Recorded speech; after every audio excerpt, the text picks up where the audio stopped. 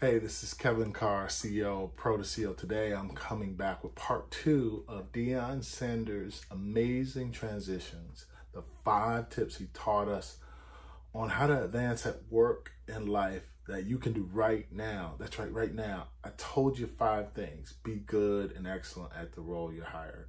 Lead by example, like a CEO. Grow other people, be innovative, and have a growth mindset. Those are the 5 things. If you didn't check it out, go back and check it out. They lay the foundation of what I'm going to talk about now. Now I want to apply it to you by some of the things that I did on my way up from a sort of graduate assistant all the way to a vice president of NBA and NBA Development League to now being the CEO of my own company, Pro to CEO. So here you go. Number 1. When you're brought in, and I talked about being good and excellent in your role, that's number 1.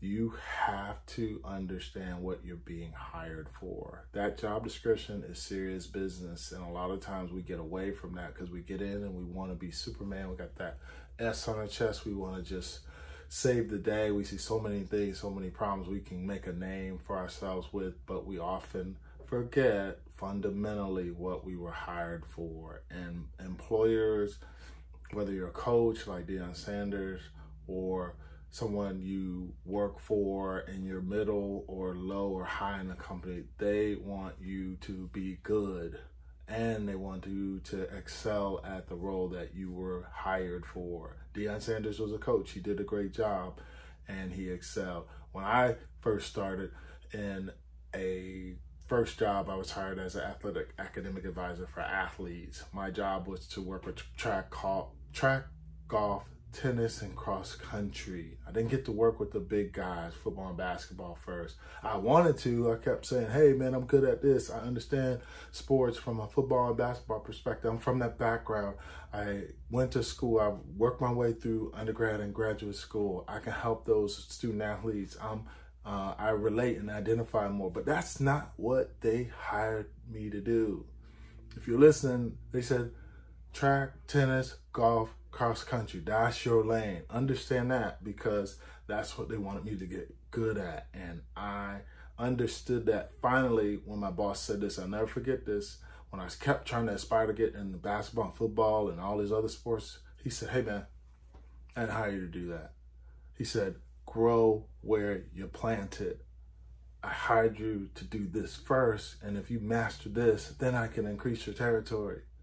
And when I understood that, that helped me be very, very good at the role that they hired me for. So listen, be good and excellent at the role is the first thing. Deion Sanders do that. You can too. Understand your role, be good at it, tackle that first and everything in it, and then you can begin to do other things if your environment lends itself to that. If it's one of those jobs where you just do what you do that with excellence. Let them see your light shine.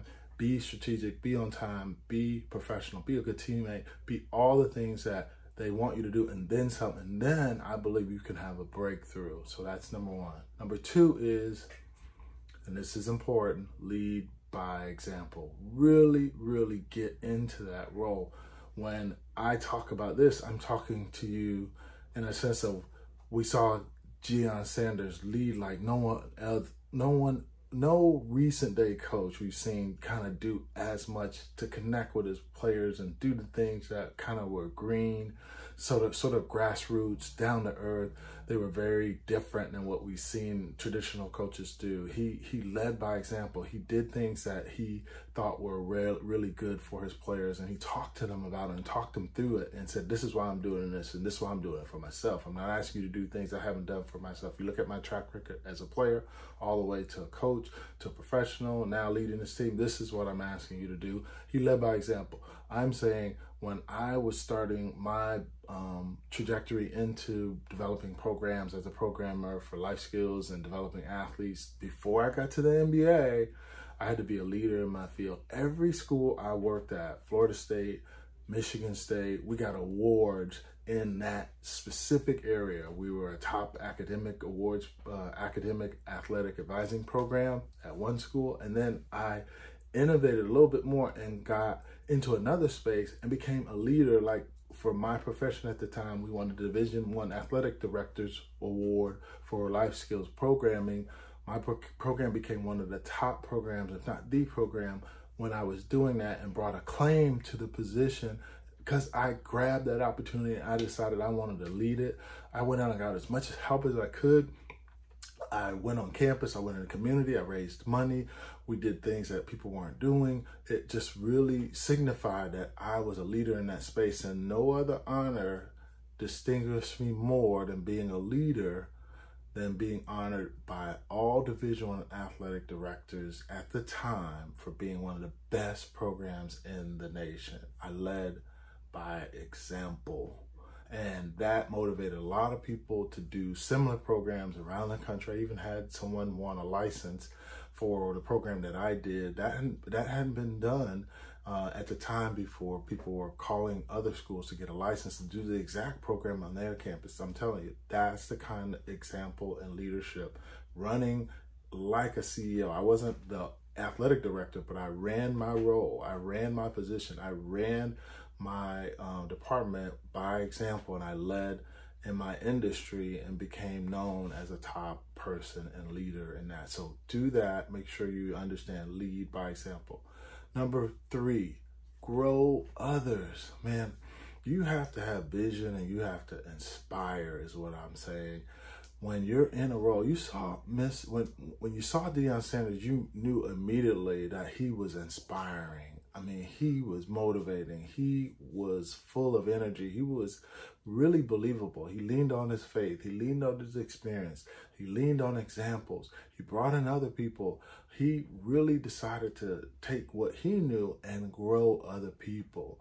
And that was really, really critical. When I began my trajectory into coming up, I always believed in developing good teams of people. I can only be good as the people around me. And I really took that to heart. So every stop I got, I was able to latch on to graduate students or emerging young people who wanted to get into the profession and grow them with my own story, coming as a first generation person, being someone who's this position's never seen before. This was a brand new role I was doing. I was saying, I'm going to take this role and really innovate it. And people believed me and they joined me. And because they believed me and believed in what I was doing, together we were all able to come up. And that was the point. I was able to help many departments across the campus grow their brand and grow their department and grow their reputation and grow their experiences, because there wasn't much interaction between sports and other academic departments.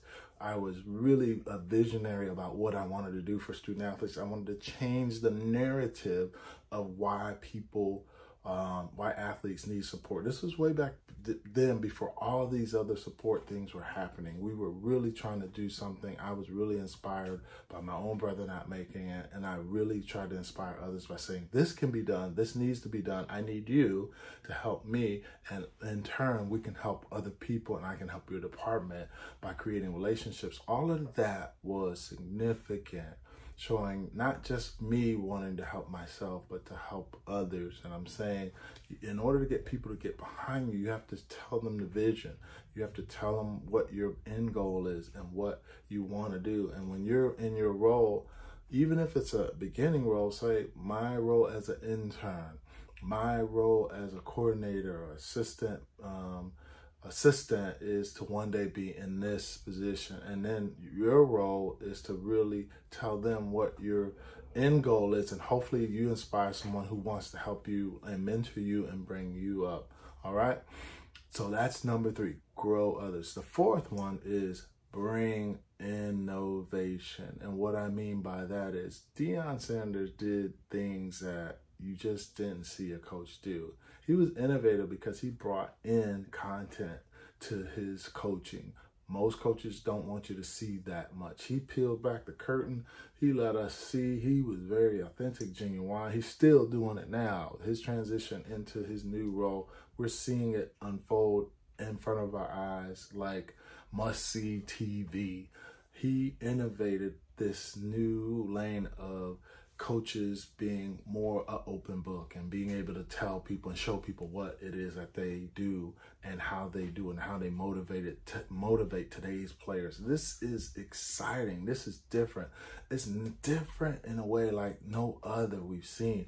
And he brings all those other things about him, his charisma, his style, his history of being successful. You know that when you see him, he walks the talk and talks the walk, and he backs it up.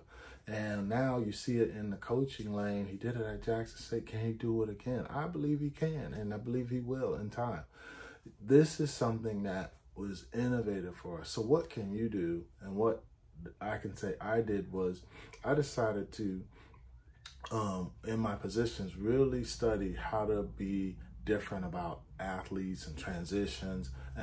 So I decided to focus on making sure athletes knew that they are the CEO of their lives. They are the CEO of whatever they're doing. As athletes, certainly they own the court, own the football field, own the position that they are, but also you can own and manage and lead and develop in other industries. That was different. That conversation about being a CEO of multiple things and using your athlete status to create equity for you in your relationships with people. You as an athlete, I began to talk to them and tell them that you have the ability to influence, you have the ability to have great access, you have exposure to great things, you have great social media influence if you're doing the right thing. All of these things are there to you. And when I coach my clients, they really like that and believe that. And that's something that I will tell you that allowed me to really be good and innovate in the lane. Now, ProtoCEO, we've been around for a long time. We've been in existence. And a lot of people are looking and say, man, this, what you were doing was ahead of its time. And now you're in a great position. And I really do believe that we are, and we're continuing to make strides, and I'm going to continue to innovate. I'm not stopping, but I'm telling you that, like Deion Sanders, you have to innovate your position. So wherever you are, even if you're low on the totem pole, what can you bring that that organization isn't doing? What can you add value to that can help the organization come up? I remember working for the G League, for the NBA. Nobody wanted to work on that property.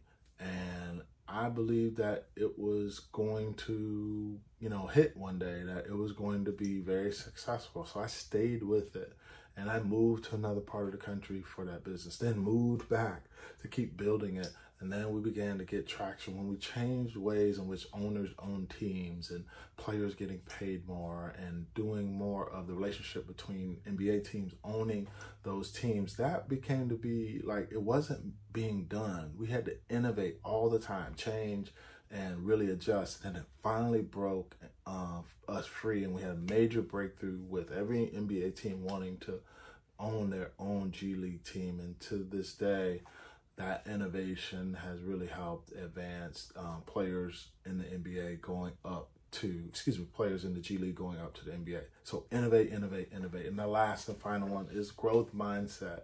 Moving up, moving others up. When you do and get in roles, certainly you can stay there and continue to innovate while you're there, continue to grow while you're there. That's important. Sometimes you don't have to always leave a situation to grow. You can be at a department at one level and you keep advancing. I'm reminded by a gentleman I met just recently. He's a GM of an NBA team.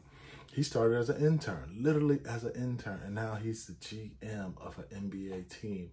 So you don't have to leave, but what did he have? What did he do? He had a growth mindset. He didn't see himself just as an intern like Deion Sanders. He didn't see him just as a football player. He didn't see himself as that. He moved from that to baseball player. And he did multiple other sports as well. Track, if you didn't know, look up his track accomplishments. He's an amazing 3-sport athlete, maybe even 4 or 5.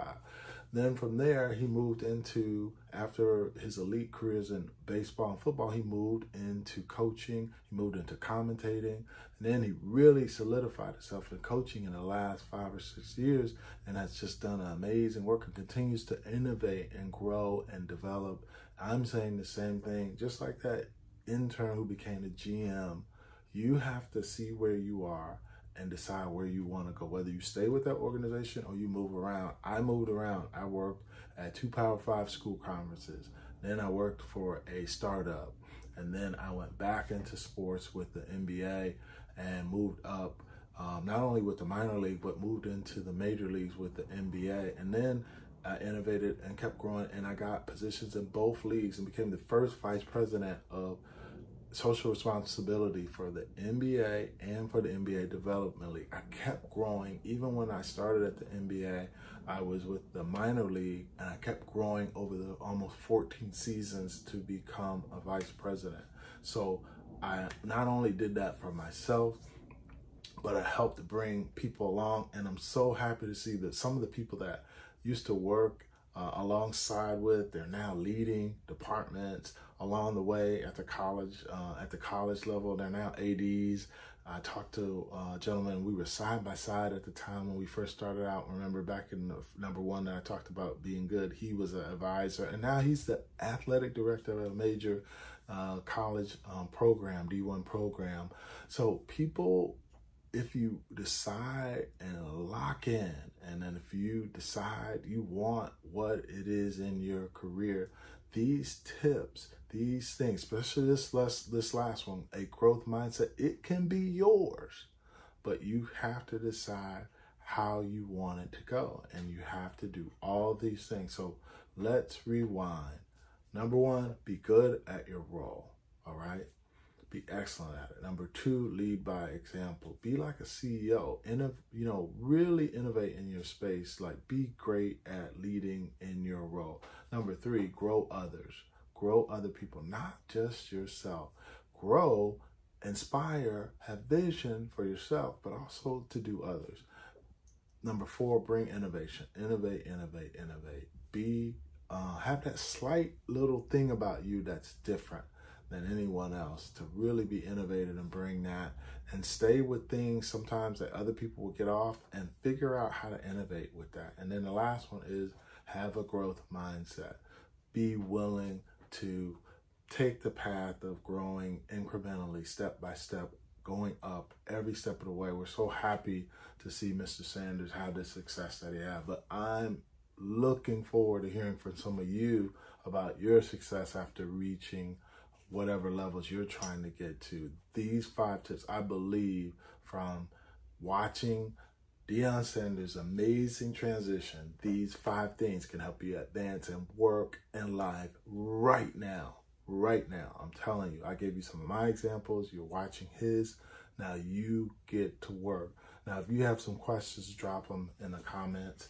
I'll be glad to maybe advance conversations. You can go to protoceo.com and contact us, but leave us some questions. Maybe I can definitely answer them and start conversations with other videos on this. This is good work. This is hard work. But if you do really good work and get to the great work and strive for excellence, you too can have the advancement in work and life that you're looking for.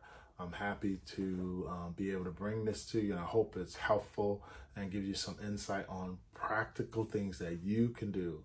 It's great to watch other people do things, but you can do it too. I'm looking forward to hearing from you, and drop some questions in the comments and keep following. Take care, be well. This is Kevin Carr, CEO of ProToCeo. Be well.